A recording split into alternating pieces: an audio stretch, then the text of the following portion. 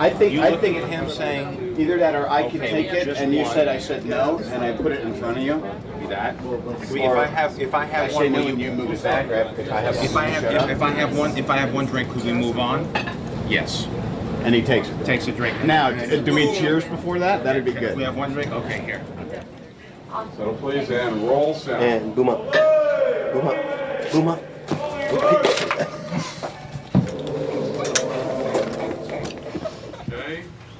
Ready and action. Honey, I hate it when we fight. Good morning, Mr. Sergeant, I'm not mad. I'm just indifferent. I was sorry.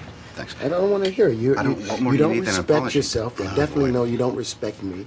John recognizes that the script is a skeleton. The comic book is a skeleton. You know, what we are creating is real life, so he allows it to grow and to improv and to become something alive and three-dimensional. I want to be sober, fresh. okay? I know what I'm doing. I live for this. This is business travel. I don't got a throttle between my legs going, you know, hopping from my... Just do what you want to do. Just leave me alone. Join me. One drink. To business. I said no. To the future. To the Air Force. Will it get you to shut up? About the time that we cast Robert Downey Jr., I was thinking about the house and trying to figure out what kind of design it should be. And even though we had decided on this kind of angular, flat, metallic, hard-edged look, the idea that Robert Downey Jr. has he comes with a certain vulnerability with him, and it may sound strange, but we redesigned the notion of the house after casting him. I thought that he would be more suitable in something that architecturally mirrored who he was, a little softer inside, a little bit more susceptible, a little more vulnerable. There was a certain vulnerability about him, so I thought round is nice, and it's more elegant, and it just seemed a little bit more womb-like.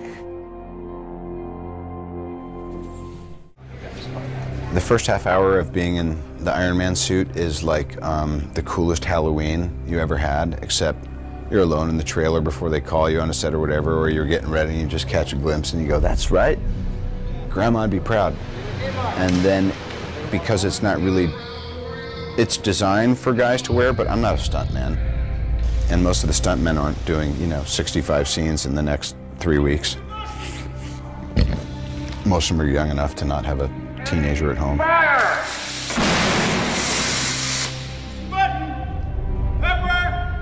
It was tough, and as we went further and further along, I realized I could wear the suit all the time, but I can't wear the suit all the time and be an effective actor. I'm sorry, did that interrupt your flow? I guess this is a draw. In the last couple of weeks of shooting, I was like, you know what?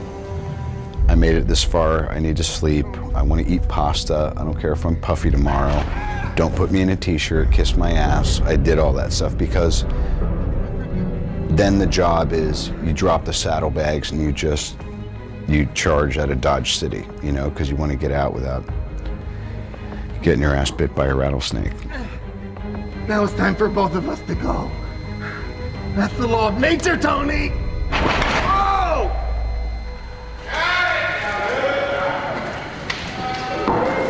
Ladies and gentlemen, on to Las Vegas. That is a wrap. Thank you, everybody. Here we are out in front of Caesar's Palace, the third movie I've done here.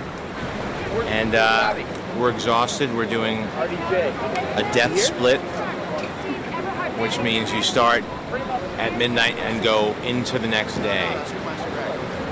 We tried to turn around. Everybody stayed up as late as they could, gambling and partying last night, and tried to sleep all day. I, for one, was not able to sleep all day, and I have to act and direct today. So this could all go to hell in a handbasket on our last day of principal photography. But here we are. This is the big finish line. We always knew that if we got here, we'd be in good shape. So it's a bit of a celebration. It's going to be a fun scene. We're going to start outside, then go inside, and here he is, Tony Starks.